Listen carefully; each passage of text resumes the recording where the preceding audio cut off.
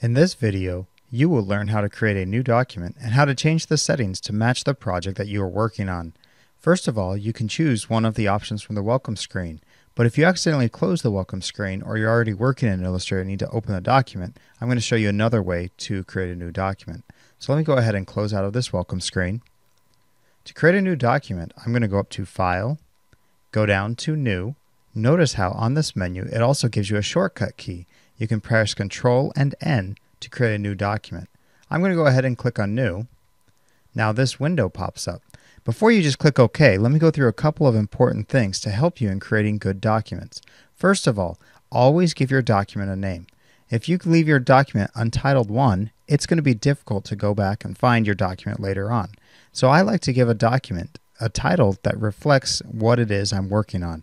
In this case, I'm going to go ahead and give the title My First Document.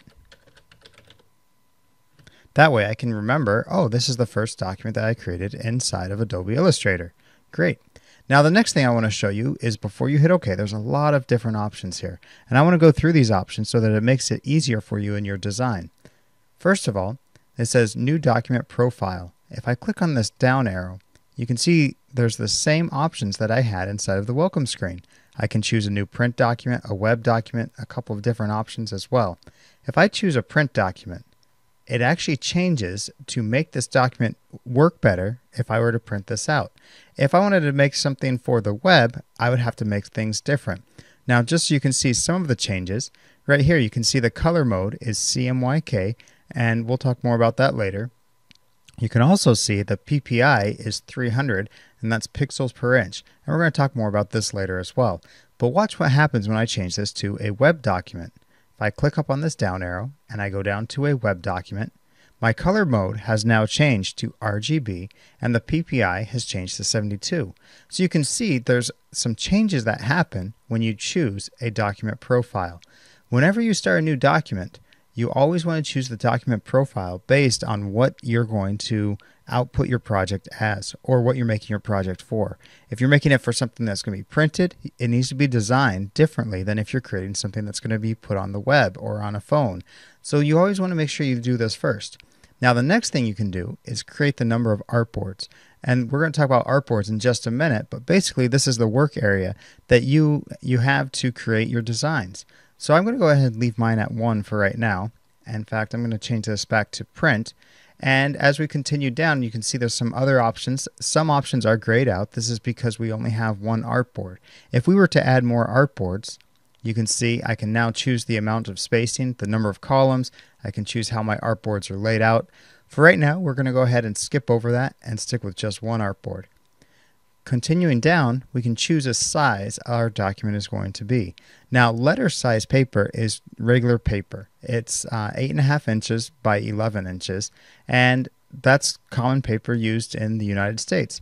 So I'm going to go ahead and keep this set to letter. But notice, if I click on this down arrow, there's a bunch of different types of paper sizes. So I can use a different page size, or I can even create a custom page. This is a great feature. Now, the next thing I want to point out, notice how I said that the width of a letter is 8.5 inches by 11 inches. But right here we can see it's 612 pt by 792 pt. Now the unit of measurement that is being used by default is points. This is a really important thing. Unless you are an expert at using points, I would recommend changing your unit of measurement to something that you're more accustomed to using. So for example, I'm going to go ahead and change this to inches. If you use metric, you might change it to millimeters or centimeters. But in this case, I'm going to go ahead and keep it as inches. Now, I would recommend changing this every time that you create a document because it's going to affect the way the rulers work. It's going to affect the way the size objects are inside of your document. You can work in any of these units of measurement, but I strongly recommend working with something that you're more comfortable with. So I'm going to change it to inches. This next option is orientation. Portrait, which basically means it's 8.5 inches wide by 11 inches tall. If we were to switch the orientation, you can see the width changes to 11 inches and the height is 8.5 inches. I'm going to go ahead and keep this set at portrait orientation. And then there's a couple of other options here that you can see where the bleed is. This is where the printing goes to the edge of the document. I'm going to click on Advanced, and you can see a couple more options. Here are the options that were changed over here when we switched the type of profile our document was using. Here I can choose the different color mode, whether it's CMYK or RGB, and we're going to go through this a little bit later on. And notice an error pops up. That's because if you're planning on doing something for print, normally you don't want to use it, create it in RGB. So I'm going to switch it back to CMYK. You can choose different resolutions for printing. I'm going to go ahead and keep this at high, and you can preview a couple of different ways. So don't get too worried about the advanced mode.